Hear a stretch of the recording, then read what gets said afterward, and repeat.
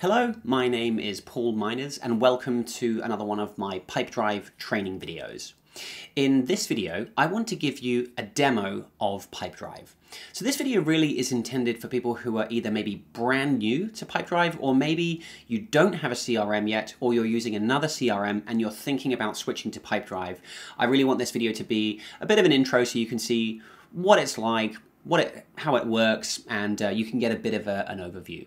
If you do want more detailed training on how to use Pipedrive, I'll link up here a link to my Getting Started guide on YouTube. Feel free to also post comments down below if you have specific questions. And if you do want more one-on-one help with Pipedrive, then check out the link in the description below to learn more about my Pipedrive consulting options, where we can help you to set up your account in the best way, import data, automate your sales process, and train your team. So what is Pipedrive, first of all? Well, Pipedrive is a sales CRM, customer relationship management system. So it's really well designed for the sales journey within a business. So let's explore some of the features that help us with that. The first thing that a lot of users want to do is import contacts, either past clients or leads, into their account. And so we have this area in Pipedrive for contacts, and information is organized into organizations and people. So organizations typically are the companies that we're selling to. So a good example of that would be Apple. So here is the Apple organization. You can see I've imported some information here, like their address, their CEO, what type of company they are. So if you need to collect information and you want to store information about your customers, clients, you can import those companies. Underneath organizations, we then have people. So these are the contacts that you're selling to that are linked to or associated with an organization. So here's Tim Cook. It's actually got my email and face in here, so this is not a good example, or it's not real rather. But this is where you can put in people's contact information, job titles. We can add tags, and you can customize these fields here. So all these fields you're looking at, I've changed these. I can add my own fields if I want to set up drop-down menus or text fields or date fields for things like someone's birthday. I can customize all this so that I can import all my contacts with the information that I need. As I mentioned, this is linked with a contact. So I can see here that Tim Cook is linked with the Apple organization, which is great. So we've got organizations, we've got our people, so that's really where we manage our contacts in this system. And then what you can do is when you're ready to start selling, is you can set up either a lead or a deal. So let's talk about leads first.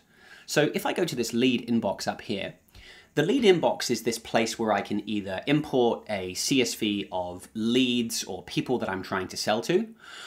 Using the lead booster features, this is an optional add-on in Pipedrive. I can set up live chat, a live chat widget on my website or a chat bot. I can also set up web forms like a contact form, and I can even use the prospector to set up my target audience and go and try and cold call my target customers. And so all of these different tools here will feed into this lead inbox. So if somebody fills in the web form, for example, it can create a lead. So here's actually Tim Cook. We can see the contact information and the organization data that we looked at before. And now on the lead, I can start to input information about this lead. Maybe I want to say, what type of opportunity is this? Maybe it's a consulting opportunity. This is, again, I've customized all this. So what you see here, this is specific to me, but you can change all this for your business. I can say, who referred, or where did this lead come from? This came from Google. I can write a little summary up here about the lead. I can put in maybe their budget, if that's important to me. So again, we can customize all that data to make it suit your account. And then in this timeline here, I can add in some notes. If I want to write some notes about this lead and keep an eye on or track where I'm at with this lead, I can put some notes in here. I can also set up activities for myself. If I want to set a reminder to maybe follow up later this week, I can schedule an activity in here. And if I have my email connected, if I use Gmail or Microsoft 365, I can actually compose and send emails using templates directly from within Pipedrive. So it's even populated Tim's name here, and I can click send. There we go. So that is those are leads. So we typically use leads, or we use the lead inbox when you have identified, potential prospects who might be interested in your product or service, but they aren't really qualified yet. So we use the lead inbox to manage everyone that we're initially talking to. And then when you confirm that, yep, Tim Cook is a good prospect, there's a sales opportunity here, we can convert this into a deal. And so now I can move over to my deal pipeline. That's this menu here. So this is the view that you've probably seen before, or you might be familiar with if you've used other CRMs. And again, all of this is customizable. So these stages at the top here, these are the sort of key milestones in my sales journey. So I've got a qualified lead comes in. So there's Tim Cook there, the qualified lead. And then I'm going to make contact. I'm going to arrange a meeting, and I'm going to move him through these stages as I gather more information and try and sell to this person.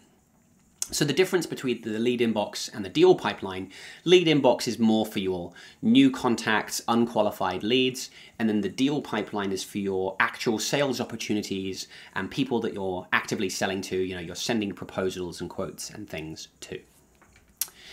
A deal is very similar to a lead. All the same fields that we saw before, my summary, my budget, my type, and everything I've got there, that is all copied across when I convert this into a deal. I can still see all my contact information for the person and the organization here. And just like I could with my lead, I can schedule notes, I can create activities, and I can send emails from this deal view. A couple of other things I can do from this deal screen is I can also make phone calls. If I'm on the professional plan and I have the calling integration set up, I can actually call this lead through the web, and I can actually make calls. I can also upload files to this deal. If I want to store contracts, proposals, I can store my important documents here. One of the cool features in Pipedrive is the Smart Docs feature. So this is where I can set up a template for something like a contract or a proposal, an NDA, a quote, something like that. So if I want to, for example, send a contract here, I can create a new document from a template. I can pick my contract there. And then what Pipedrive will do is it will take information about the client, and it will populate that into my document. So here we go. We can see the company name Apple has been populated and their address has been filled in here. And then when I'm ready, I can share this by sharing a link, or I can even request a signature. If I want to email this to Tim Cook in this case, maybe I'll remove myself, I don't need to sign, but I can send a copy to Tim Cook and I can request a signature on this. So this is really great because it means I can manage my entire sales process in Pipedrive, where before you maybe had to use tools like HelloSign or DocuSign for sending contracts and things to be signed. Now I can actually do a lot in Pipedrive. And then the final thing I can do on a lead here is I can create a draft invoice in my QuickBooks or my Xero account. So there's a lot I can do here on the deal. And so as I'm selling, as I'm pitching my product or service, I can move the deal from one stage to the next up here.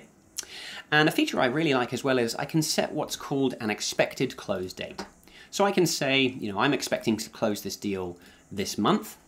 And so when I've got that set, if I go back to my deal view, if I switch to, I've got some view options up here.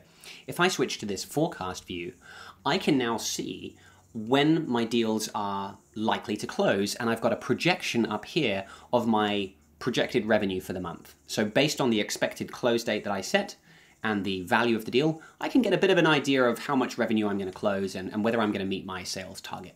So that's really cool. I really like that feature. Now, on a daily basis, one of the ways that we teach our clients how to use Pipedrive is to use the activities screen. So this activities screen is kind of like your to-do list, and each salesperson has their own to-do list. So any activities that I schedule, either on a lead, or if I'm on a deal here, if I come up here and schedule an email or a call, or maybe even a meeting, when I schedule that, I can see what's on my to-do list here on this activities screen. And so this is really where Pipedrive becomes really powerful and really helps you to close more opportunities, because it encourages good, habits and a good follow-up process from your salespeople.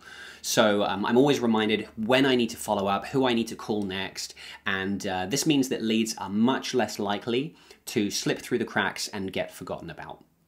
So I've got some activities I need to do today.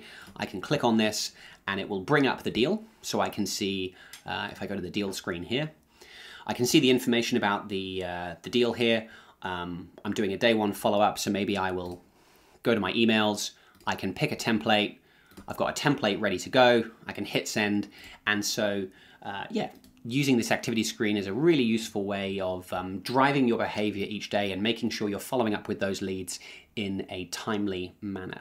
Now, one of the more advanced features of Pipedrive is workflow automation. So this is where we can set up automated sequences that help you to streamline parts of your sales process. So for example, here's an example down here of a workflow where when I create a new deal, and maybe I only want this automation to run in certain situations where the deal has come from my website, I can set up actions. So for example, I can say, send an email using a template, so the lead will automatically get this email, and I can create an activity for myself to follow up with this new lead. So by using workflow automation, you can really establish really consistent processes within your pipeline. So as you onboard new salespeople, they simply need to start using Pipedrive and moving deals from one stage to the next, and the workflow automation will trigger emails automatically. We can create activities to remind you when to follow up. We can update different aspects of the deal. And so these features really help you to sort of step up your sales process and automate and streamline parts of your sales journey. Once you've been working in Pipedrive for a while, it's worth heading over to the reports. So in the reporting area, in the Insights tab here, we can set up a number of different dashboards. If you're on the professional, you can have multiple dashboards.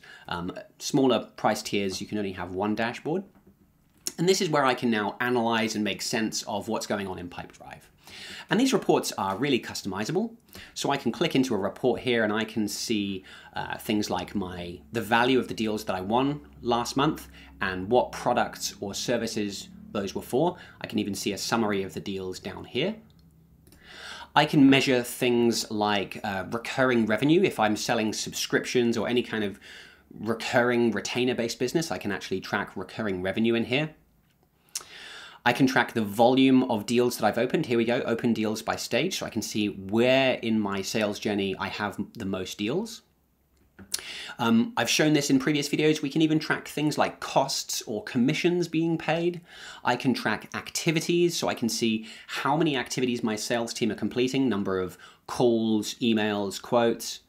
I can even track things like the value, the number of deals being lost and why they're being lost. So here I can see price was too high, client wouldn't respond, bad timing. So this really helps me understand what are the weaknesses in our sales journey.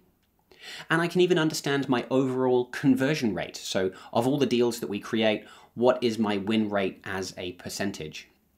So reporting is something, I love digging into this data, but usually this is something you'll want to spend some time looking at after you've been using Pipedrive for a little while and you've got some data to look at.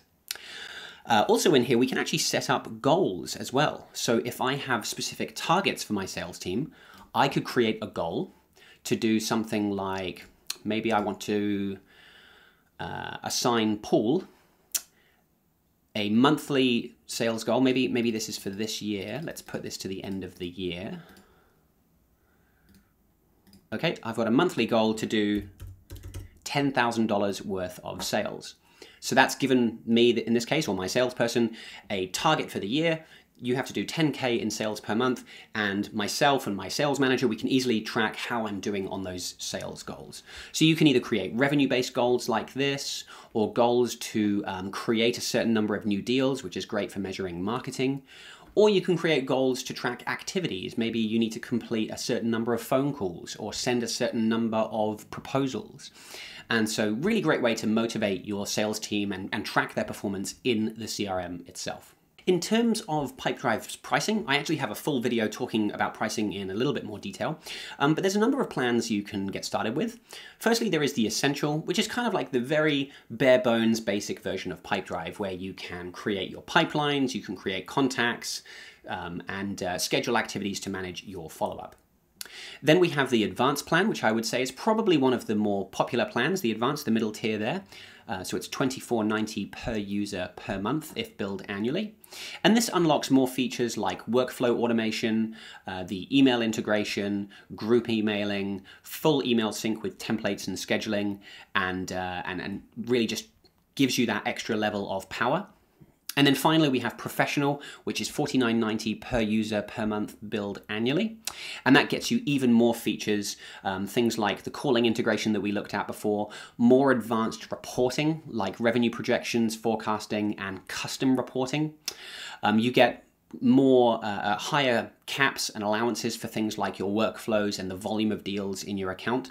So you can look at all the different features that are available in here and the different caps that apply for number of deals on each of the tiers.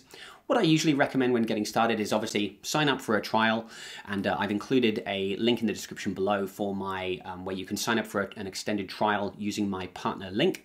I would usually suggest starting with probably the advanced plan. I think that's a good one to get started with, but then depending on what capabilities and features you need, you may want to consider upgrading to Professional if needed. So that is a brief overview of Pipedrive. Obviously, there's a lot to unpack. There's a lot of power under the hood and different features. If you do want to learn more, like I said, I've got plenty of videos on this YouTube channel, or there's a link in the description below where you can learn more about my consulting services and get access to a full online course where we show people how to set up their Pipedrive account from scratch and all the different best practices and features that you can use. Again, if you have any questions that I can answer for you, please post those in the comments below. Thank you very much for watching, and see you in the next video. If you'd like more help with Pipedrive, setting up or optimizing your account, getting more out of the tool, and automating more of your sales process, then check out my Master Pipedrive program. When you sign up, you'll be able to join twice weekly group calls so that you can connect with me and get help and your questions answered anytime you need support with Pipedrive.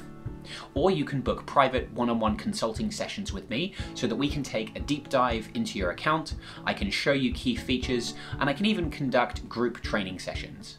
And you'll also get access to my online course, which goes into a lot more depth and detail and advanced topics compared to my YouTube videos. So if you really want to master Pipedrive, then sign up today, and I'll see you on the inside.